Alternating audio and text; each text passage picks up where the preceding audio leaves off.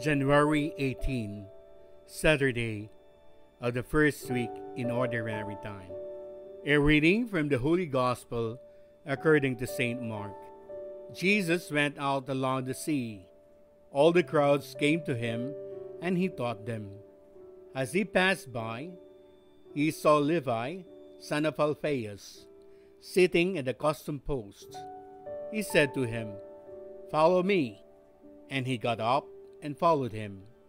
While he was at table in his house, many tax collectors and sinners sat with Jesus and his disciples, for there were many who followed him. Some scribes who were Pharisees saw that he was eating with sinners and tax collectors, and said to his disciples, "Why does he eat with tax collectors and sinners?" Jesus heard this and said to them, "Those who are well do not need a physician, but the sick do. I did not come to call the righteous, but sinners." The Gospel of the Lord. I did not come to call the righteous, but sinners.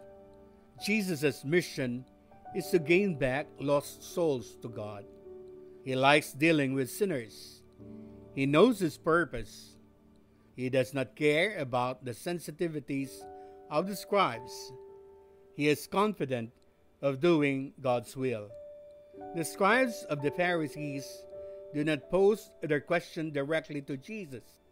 They ask his disciples why Jesus is associating and eating with sinners like the tax collectors, Levi, and his colleagues.